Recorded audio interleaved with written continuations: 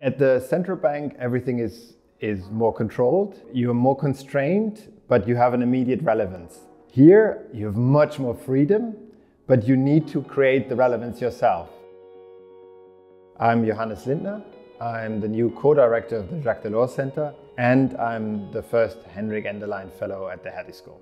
Henrik was really an inspirational leader and a good friend. He's become such a strong voice for finding a solution and advancing Europe. Keeping his memory and continuing his tasks and his endeavors is really an honor. So being the co-director, of course, you have a lot more interaction with the policy world, and you try to contribute from a think tank perspective. The fellowship ties me closer to Hertie and also to some of the research that we're doing here at the JDC as well. So in that respect, I think it's a great combination, like the center itself, combining the research end as well as the policy end. And that's also what Henrik stood for. And so in that respect, I think these two heads I have on are really quite synergetic in a way.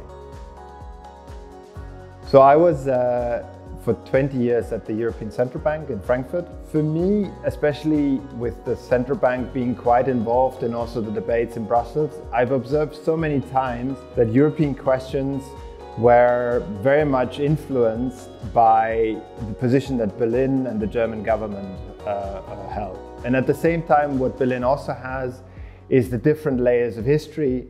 So you really feel here the past of the GDR, you see even previous centuries very present, and at the same time you really shape Europe because it's the political capital. So we're really in a situation where the quote that is attributed to Jean Monnet, namely that Europe was forged in crisis and is the sum of the solutions that are adopted in the crisis, whether that quote holds, where we need to see that we're getting the solutions in place that are also long-term oriented, also on issues like climate change and the increasing social divide that we are seeing. I'm looking forward to really having a frank debate. I can bring to the table my practical experience, and at the same time what I'm looking forward is really the questioning of why are certain political processes the way they are, the new ideas, also with the professors at Hertie having really the exchange with cutting-edge academic research, which I find fascinating.